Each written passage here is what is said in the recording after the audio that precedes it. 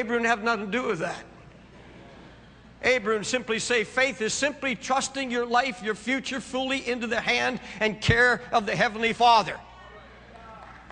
And obedience to a call to yield my life fully into His hands. The just shall live by faith. He went out not knowing where he went. All right? You can check your map. It was about a 300-mile trip, and it was a rough trip, no doubt. There were a few watering holes. There were all kinds of... There was hot sun beating upon him. And he finally gets to a wilderness, an abandoned, awful-looking wilderness called Canaan. And the Lord stops him. Now, what do you get when you set out to walk by faith? Say, I'm going to give everything into the hands of God. I'm not going to call the shots. I'm going to pray and trust God to lead me the rest of my life. I'm going to obey Him. I'm going to love Him. I'm going to be intimate with Him. I'm going to get into His Word. I'm going to seek Him as never before. What does it get you?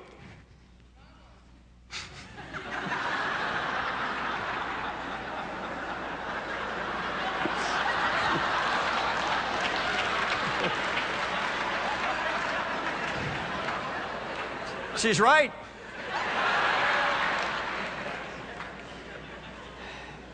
You know what he got? A famine. A severe famine. God says, Abram, this is the land that I have promised you. There are no trees now. Everything is withered. There's no water for the cattle. There's no pasture. There's nothing. And God said, it's all yours. Everywhere you put your foot is yours. And he's thinking, I don't want it. We know he's thinking that because of what he did next.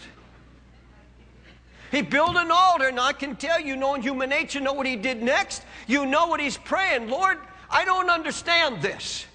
I have walked in holiness before you. I have built an altar. I'm a worshiper. I'm intimate with you. He's called a friend of God. He has intimacy. He walks with God. He's in righteousness. He's in total obedience to the Lord. He's doing exactly what God tells him to do, and he winds up in a severe famine. Mm-hmm. He's looking around, and he's saying to his wife, I must have heard the wrong voice. We can't eat here. There's nothing here. There's no food. We have children. Lot was with him and his family. He had servants. He had all this cattle. There's a range full of cattle. And he said, what are we going to do?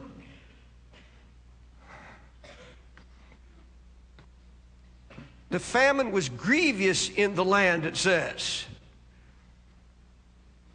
Have you ever prayed that? He said, Lord, never in my life have I obeyed you more than I have now. I've been in your word. I've loved you. I've walked by faith the best I know how. And suddenly you're face to face with a crisis. And God says, I'm leading you and finding when you get to the place where the Lord just says stop, and then suddenly you are face to face with an absolutely impossible situation. There's trouble. There's a crisis right in front of you. And this man must be thinking, did I miss it somewhere? Did I get out of his will? Did I listen to the wrong voice? How can a dry, barren, unfulfilling place be a reward for obedience? After all I've desired after you, Lord, how could I end up in a famine?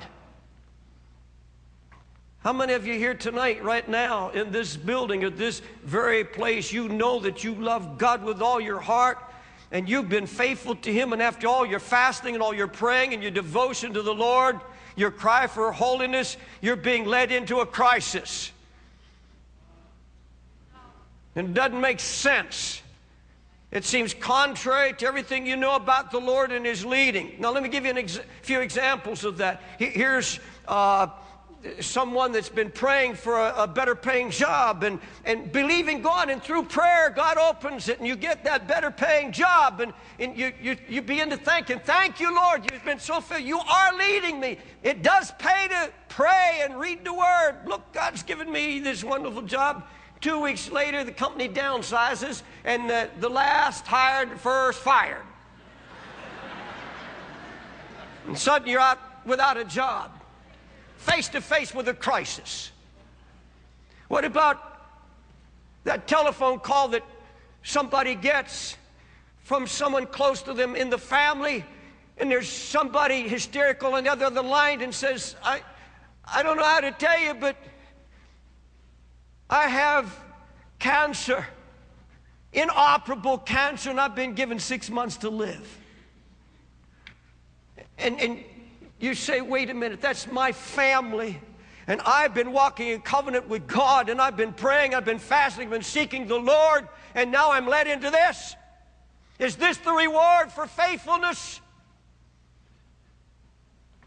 There's a young lady who prayed and prayed for God to bring somebody into her life, a spiritual man, because she wasn't lusting or anything up, but she had spent a lot of time being faithful to the Lord, and she knew God would answer. And she met a spiritual young man, and that young man, and she seemed to be it seemed to be so right, and she felt good about it, and she thought this was the answer to her prayer. He just walks away one day and gives no explanation. He says, I don't care anymore.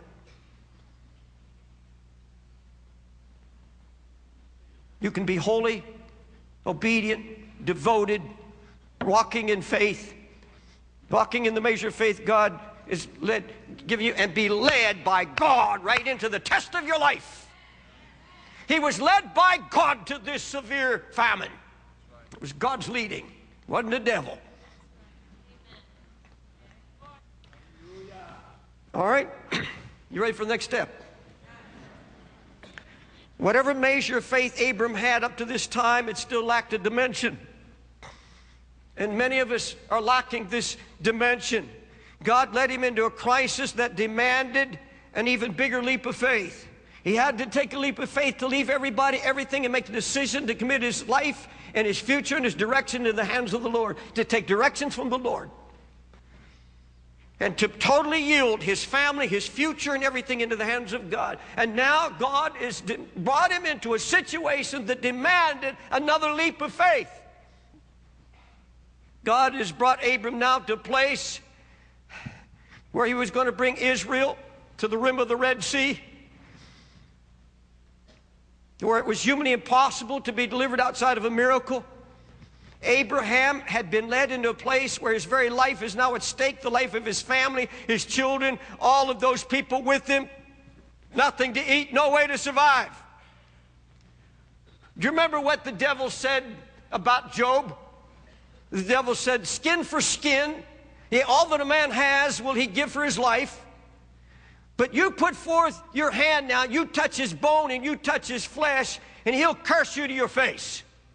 And that's the same accusation the devil flings at God concerning every one of his children today. He said, oh, yeah, God, your brother, your sister, that child of yours, they'll serve you until you touch their belly. You start putting them in a hard place. You bring a depression. You bring hard times. And when there's no food in the belly and they feel their hunger pains, they feel pain and they're in a hard time, and you allow some crisis to come into their life, they'll turn on you and curse your face, God. That's still the accusation from the pits of hell. Abram is brought to a place he's either got to move into the miraculous and believe God for the impossible, or take matters in his own hands. And folks, that's why God brings us to this point. To see whether you're going to absolutely believe him to be the miraculous God of the impossible, or you're going to take matters into your own hands and do it your way in the flesh.